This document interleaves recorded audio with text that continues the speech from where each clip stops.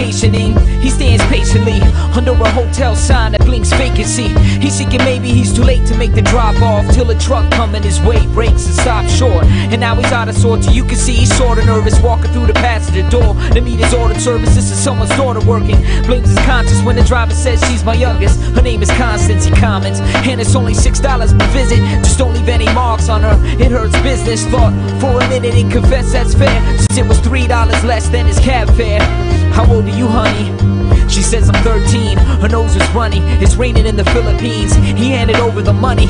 In a chilling scene, the truck drives off, and now he's on the hunt to kill her dreams. The sign reads no vacancy. He leads Constance to a room, he is ready for tapency. He's about to turn 6 into 6,000, and all you gotta do is click on your web browser. It's not illegal to use raping as a cash crop, as long as it says she's 18 on your laptop. The sound of rain is a backdrop, laying there like she's waiting for somebody to say they care.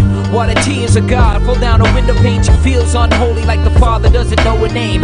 Mary Magdalene, the woman at the well, he knew everything that happened, and in his arms she fell.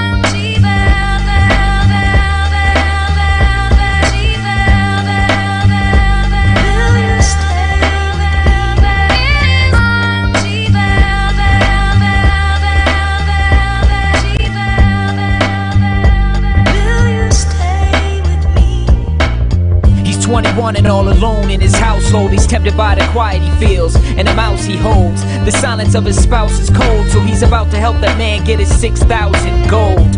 One click and now she's sold, withholding his conscience. Scrolling through the comments, there she is looking confident. A picture of Constance in a series of video clips, adult content.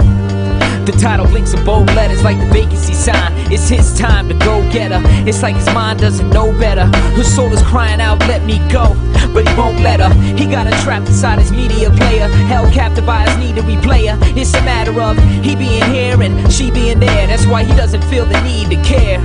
Guilt is in the seed he bears, spilling his shares of the profit on a $500 million market, where children are regarded as product and traded like stock tips and raped for the sake of our pockets. His laptop sits like a window in the Constance room, where he exits cause it's almost noon, and he's expecting his wife home soon with new clothes for the baby. She'd be angry if he saw his new lady, a 13-year-old Filipino named Constance. Trust me, girl, God has not forgotten.